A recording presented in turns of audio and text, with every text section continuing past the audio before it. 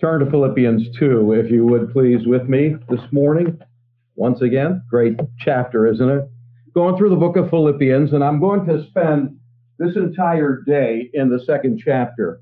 I'm going to deliberately skip over verses 6 through 8 this morning because that's what I want to concentrate on in our PM Bible study after we have a light lunch. Philippians chapter 2, and the key verse that we're focusing on is verse 5, where it says, "Let this mind be in you, which was also in Christ Jesus." I want to talk about the mind of Christ, and we'll get a deeper focus of that in our afternoon when we see how Jesus thinks. So important for us to understand the mind of Christ, the thinking of Jesus.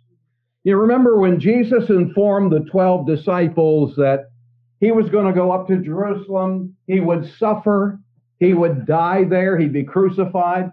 He also said to them that he'd be resurrected the third day. They didn't get it. They pushed back, remember? And Peter even rebuked Jesus for talking like that. And Jesus immediately responded with a rebuke to Peter, and he commanded Peter, and he said, "Get behind me, Satan." Basically, because you don't understand the way God thinks. You are thinking only on a human level. That's what Jesus responded with him to him about. And the thought is simply this: whenever we simply see things from human wisdom, from the human standpoint, we can become a very real roadblock and stumbling block to God's will and to God's way. And when he called Peter an offense, he meant, you're a stumbling block to me. You're something that would trip me up from doing the will of God. We don't want to put ourselves in that situation. And so Paul uses the same word that he rebuked Peter with in this, that Jesus rebuked Peter with in this 5th verse when he says, "Let this mind, let this thinking be in you that was in Christ Jesus." Literally, be minded, be God-minded, be Christ-minded. Think as God thinks, think as Jesus thinks. The mind of Christ. That's the title of our thoughts in this second chapter of Philippians this morning. Before we go any further, let's pause once again and pray, shall we? Our Heavenly Father, your thinking is so foreign to our natural way of thinking. And yet, Lord, as believers, you said that if we would give ourselves to you and your word, that your Spirit would put in us the very mind of Christ. We have the mind of Christ because we have the living Christ residing in us through his Spirit. So, Lord, we know that it's possible to do what verse 5 says. Let this mind be in you, which was in Christ Jesus.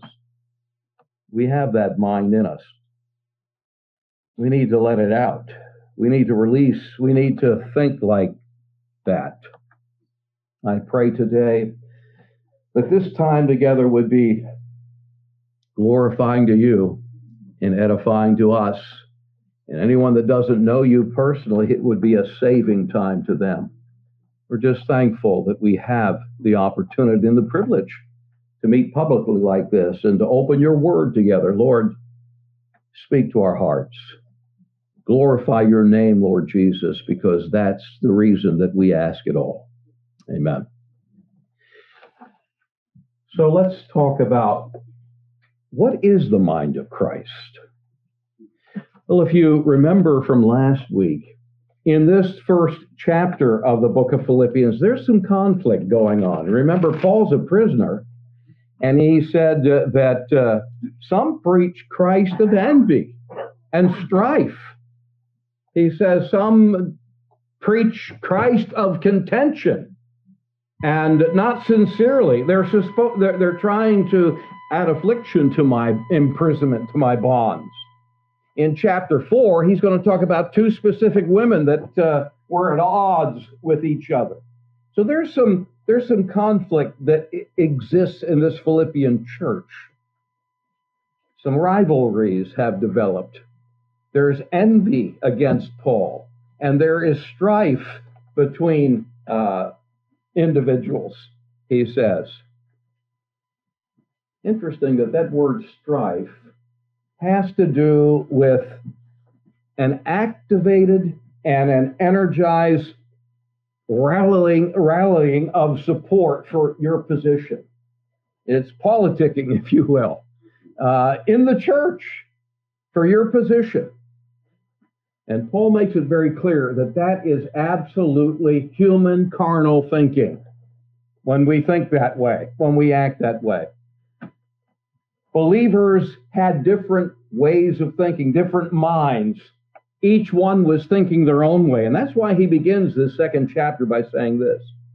If there be any consolation, if any comfort of love, if any fellowship of the Spirit, if any bowels and mercies or pity and compassion, fulfill ye my joy, that ye may be like-minded, having the same love, of one accord, of one mind. The only solution to this kind of strife that is going on here in the Philippian church is that they needed a total change of heart and a total change of mind and a total change of thinking. Look at what he says that change entails, verses 3 and 4.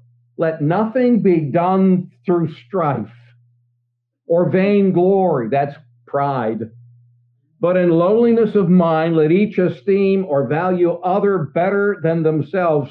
Look not every man on his own things, but every man also on the things of others. And then drop down to verse 14. Do all things without murmurings and disputings or arguing. This is the kind of mind that really ought to characterize the way that believers think, that ought to characterize those that have Christ living in them and through them. So what is the mind of Christ? Well, let's look at verse 3 and begin to unpack this a little bit more. And I think the first thing that I would call to your attention when he says, let nothing be done through strife or vainglory, but in lowliness of mind, in humility of mind, let each value or esteem other better than themselves. The first positive aspect or characteristic of a believer that possesses the mind of Christ is that there is a selflessness. That's what verse 3 is really talking about, a selflessness.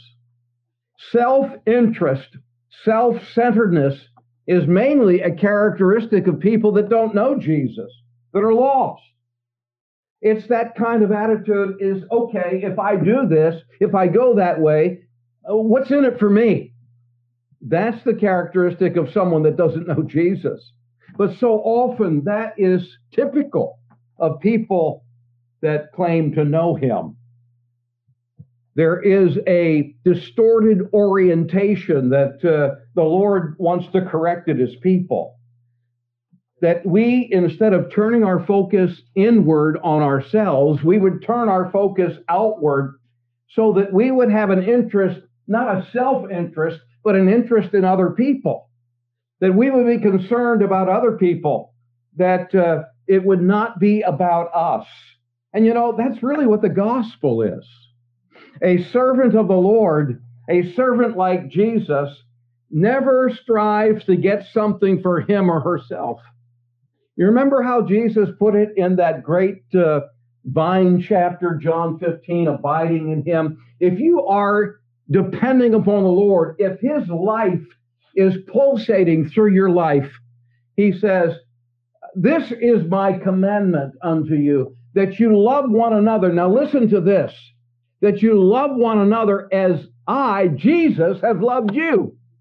Well, that's a kind of love that is foreign to all of us. That's the highest level of love that is mentioned in the scripture. that we would love each other as Jesus loved us.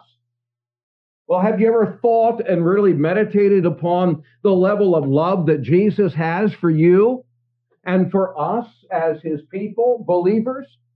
That's the kind of love, that's the level of love that we're to have for each other. Is that the kind of love that you have for me and that I have for you, or that you have for one another? The kind of love that Jesus, that level of love that Jesus loves you. It's not a natural love. It's not merely a human affection.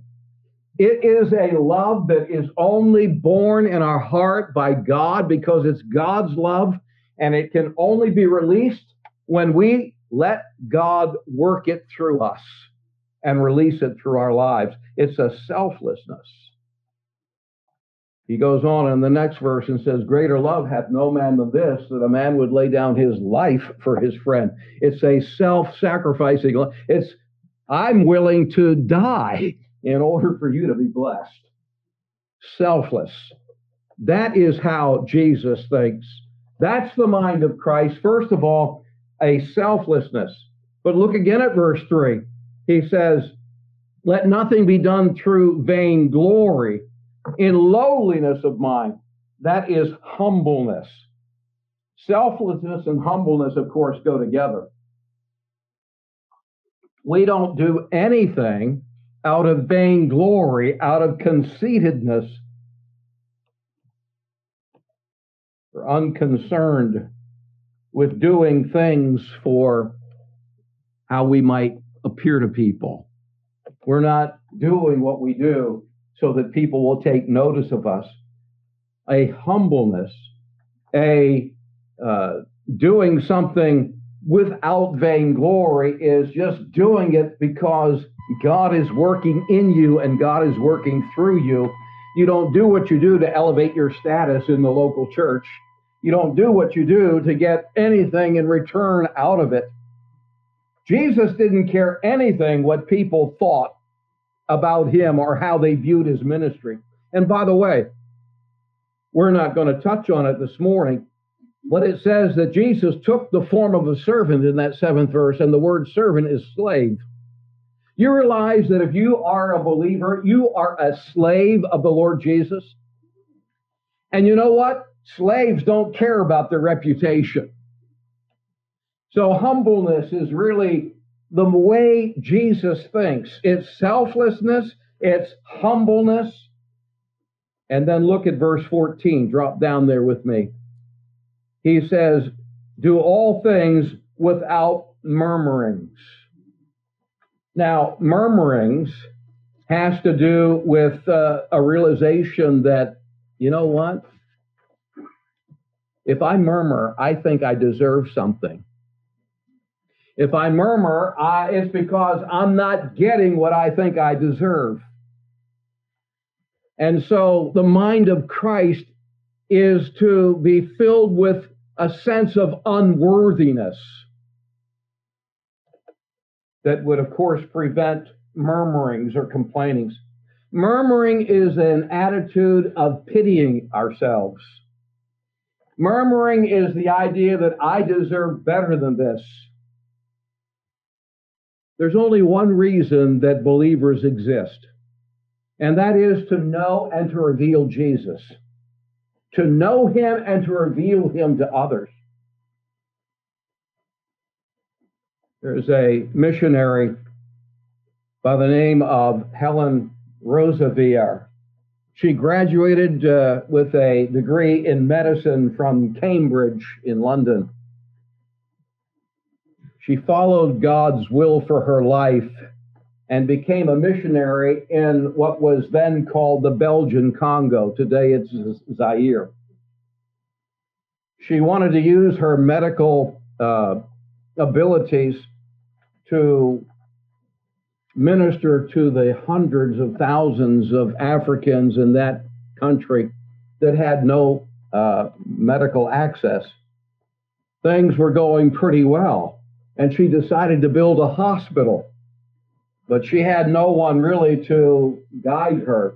She wrote home to her mother and asked her mother to send me a book on how to build a hospital. And her mother sent her a book on how to make bricks. So she taught the Africans that were with her how to make kiln-dried bricks. And as they were taking the first load from the kiln and pulling the spines off of the new bricks, she felt that her fingers were wet, and she noticed that her fingers were bleeding. And she thought to herself, here I've come from England to be a doctor to these people, not to make bricks.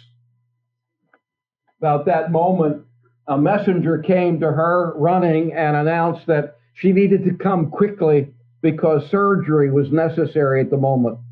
And so as she prepared, she was scrubbing her hands with a brush, and it was so painful, and then had her assistant pour alcohol onto her hands, and it almost made her scream with pain.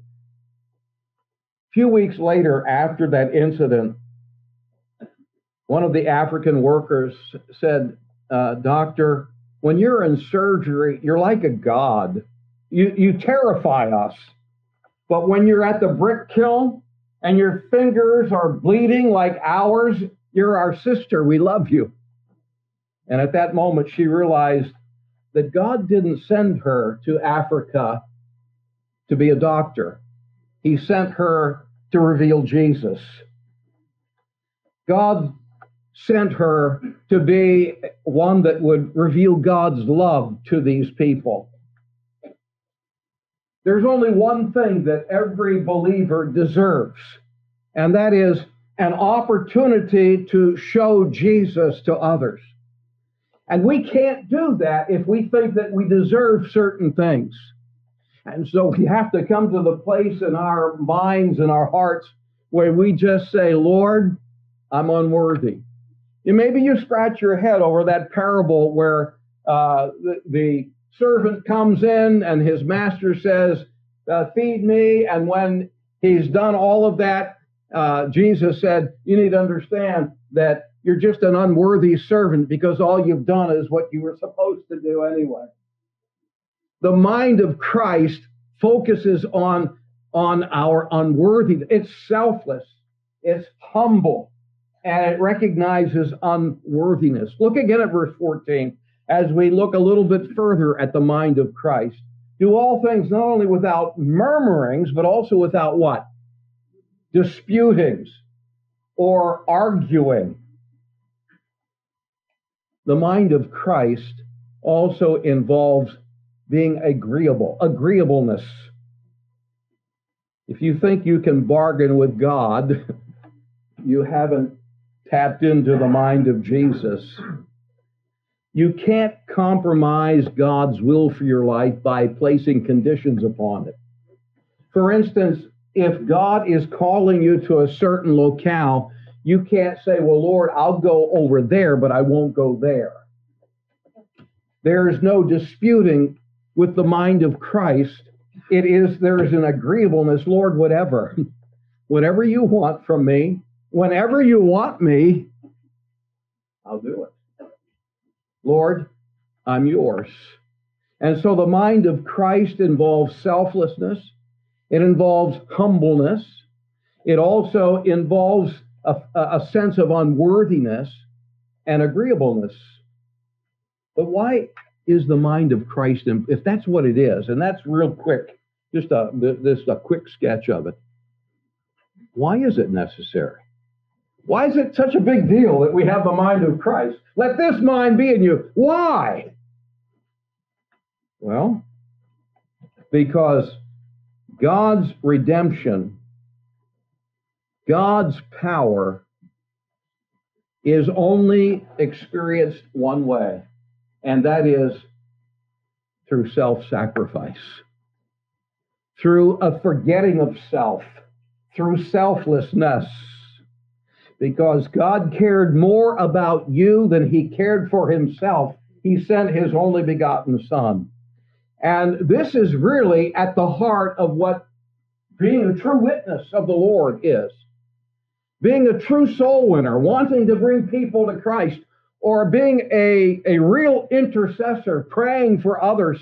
At the heart of that is that You have to care more about the people that you're seeking to reach and to bring to the Lord and to develop and build up in the Lord than you are about yourself.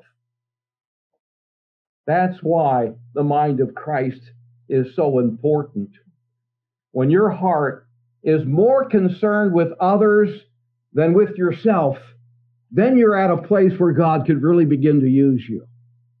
You remember Moses when he was confronted by the Lord about the idolatry there at the golden calf, the people of Israel, and God wanted to actually destroy the people. And he said, Moses, stand back. I'll destroy them. I'll consume them in a moment, and I'll begin over with you. You can be the head of the Jewish people. And Moses knew that God was putting him to the test. And he stood up for God, and he stood up for the people of Israel. And you can read about it, but we won't take the time to do it in Exodus 32. And he came to the point where he actually said, Lord, blot out my name from the book and spare your people. Spare the people of Israel. Take me out instead. That's kind of mirrored also in the heart of the Apostle Paul. In Romans chapter 9, he was so broken over the fact that Israel had rejected Jesus the Messiah. Here he says, they're my kinsmen according to the flesh. He said, I could wish myself hellbound if it would bring them salvation. I could wish myself accursed for them if it would bring them to faith in Jesus the Messiah. That's the heart of a true intercessor. It's someone who cares more about the people that they're trying to reach and minister to than they do about themselves. That's why the mind of Christ is so important as that we as believers have it. Because the only hope that will stop the just judgment of God upon our city and upon our country, upon anyone or any place, is that God's people have the mind of Christ, think like Jesus does. The success of the Great Commission, as it's called, depends upon believers having this mind in them, that they're not focused on themselves and their needs, but they're focused on others and their needs. That's what this is all about. And in verses 15 and 16 of this chapter, he says, if you do all things without murmurings and disputings, you'll be blameless and harmless, the sons of God without rebuke in the midst of a crooked and perverse nation, among whom you shine as lights in the world, holding forth the word of life. You shroud the light by self-interest. And we choke out the life-giving word of God by self-centered living. That's the truth of what he's saying here. And one more thing I want to share with you about the mind of Christ this morning. Not only what it is and why it's necessary, but how do you get it? How do you have this mind of Christ? He says, let this mind be in you. Yeah, how? How does that happen? You mean, can you come to care more about others than you care about yourself? I haven't seen a whole lot of that in Christian circles. Can you come as an individual believer to care more about others than you care about yourself as you sit here this morning? How can I have the mind of Christ? Well, you don't get it by struggling to have it. You don't get it by striving for it. You don't even get it by trying to imitate and emulate Jesus. The only hope that you will ever have the mind of Christ, that we are told that this is what we need more than anything else, is that our own self-interest, our own self-centered lifestyle or living gets put to death, gets crucified. And that, my friends, is impossible apart from God's Holy Spirit. Look at what it says in the 12th and 13th verse of this second chapter. Wherefore, my beloved, as you have always obeyed, not as in my presence only, but now much more in my absence, work out your own salvation in fear and trembling, for it is God that worketh in you both to will and to do of his good pleasure. Those verses are an explanation of the Christ life. And that is how you can have the mind of Christ. It is a work of grace that occurs as you let Christ live his life through your life. No other way. Self-interest, self-centeredness, that's really the essence of sin. When you peel all the layers back, self-interest and self-centered living is really what sin is about. And that self-interest has more layers than an onion. Has to be peeled back over the course of our lifetime. You know, I haven't really stopped to think how many years I've been saved, but I know that I've been serious about knowing the Lord since I was about 18 years of age. And all those years, and he's still peeling the layers of self-interest off my life.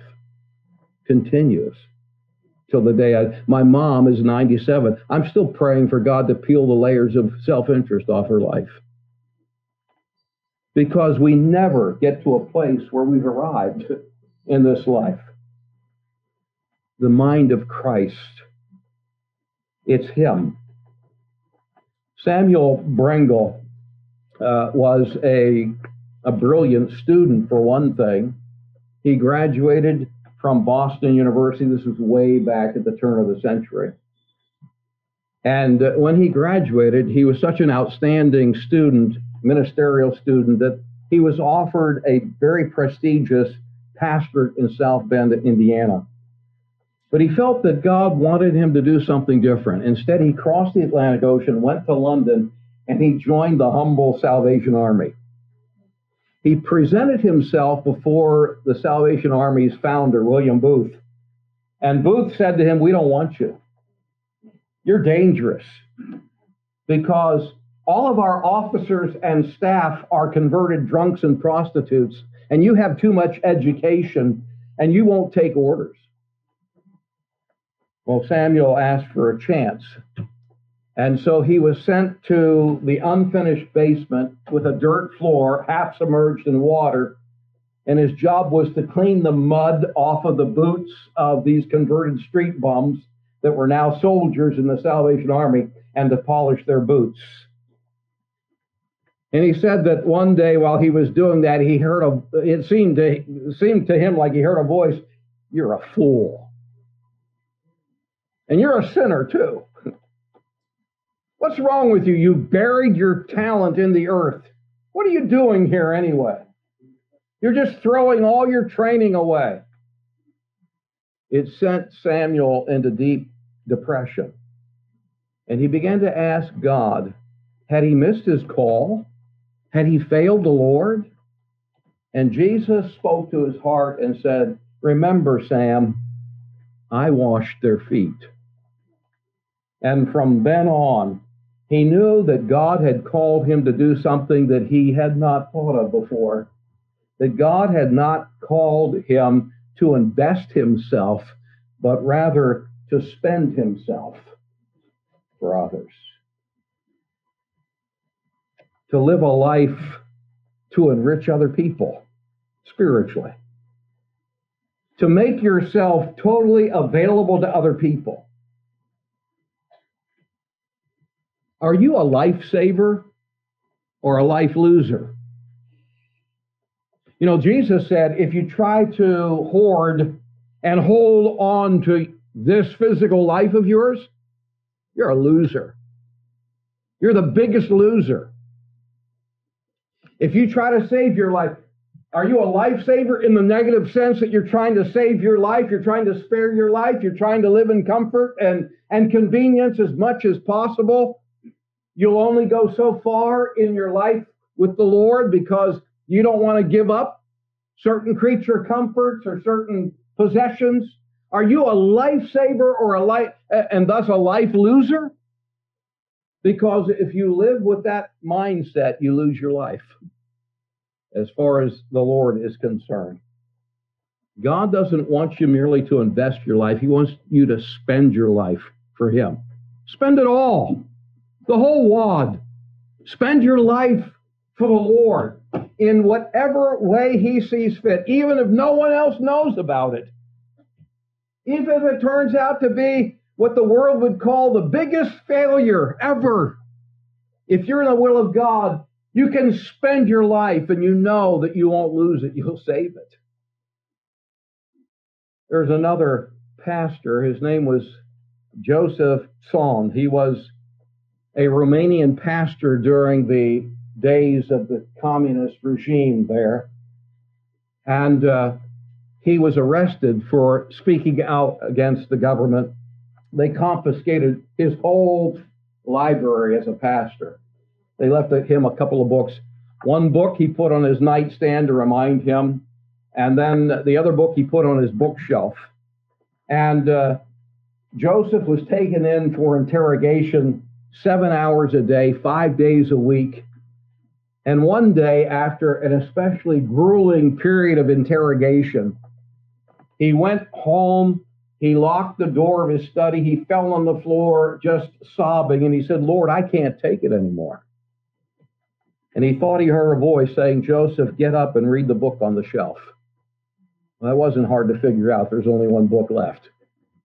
He grabbed that book and he looked at it, and it was a devotional book called How to Live the Abundant Life, or How to Live Above Your Circumstances. The title of the book was Living Abundantly, and that was the devotional reading for the day, How to Live Above Your Circumstances. And it was a devotional thought about Jesus embracing fully the cross instead of resisting it. And Joseph said to the Lord, "Lord, you mean you want me to embrace my interrogators? If that's so, Lord, you're going to have to change this heart of mine, because I'm not ready to do that." And so he went into that next interrogation really with a changed heart. He said when he walked in the room, it was like the whole atmosphere had changed. And the interrogator, the head interrogator, he realized he lost control of the situation because Joseph wasn't afraid of him anymore. And so he just said, "You're stupid. You've left us no alternative but to kill you. We're just going to have to kill you." And Joseph said something like this, "Well, I understand that's your ultimate weapon, but I want you to know that I have an ultimate weapon too." And the interrogator said, "Well, what's that?" He said, "Death, to die, because when I die, I'm going to be better off, and your troubles are just going to be beginning." He said, "When I remember, Paul said to be with Christ is far better." And then he said, "And every recorded sermon of mine will be sprinkled with my blood, giving it a greater effect than it ever had before." Here is a man that realized finally that his life wasn't dear to himself. He didn't count his life dear to himself, just like the Apostle Paul. You can't count your life dear to yourself if you have the mind of Christ. That's really what it takes. Our lives are so dear to us, we won't even get on a train if our lives might, in any sense, be affected by it.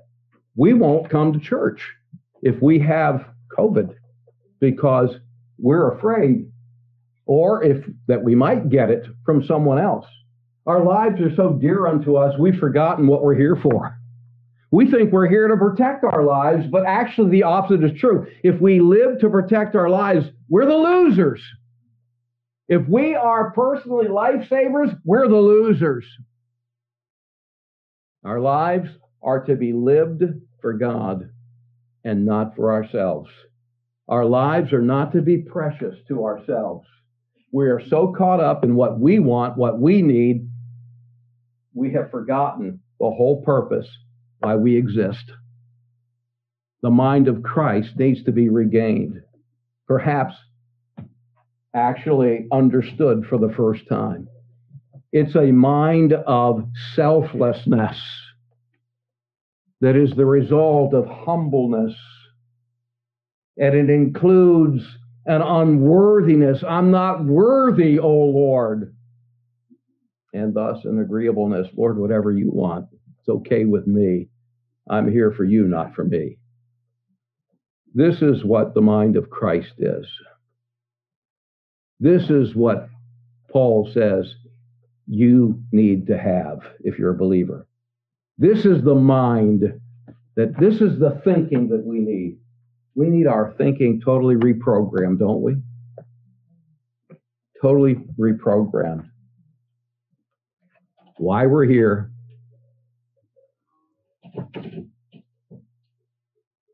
And it's not about us.